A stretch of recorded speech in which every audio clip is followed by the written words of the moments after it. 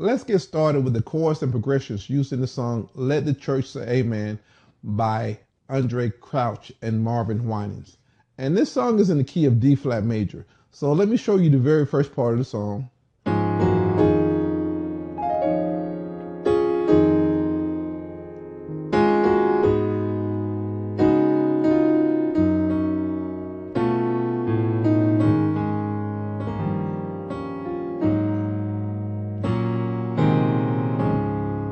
So we want to take a look at just this part of the song just to start. And this is the A section of the song, so the very beginning. So let me show you what's going on there. I'm starting out in the beginning.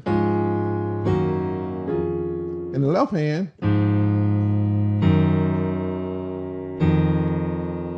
again, let the church. In the right hand, okay, all together.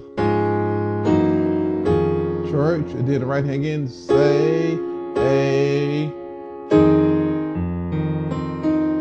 Okay, and the right hand does this phrase, and then we're going to do a 2-5-1 now in G flat major.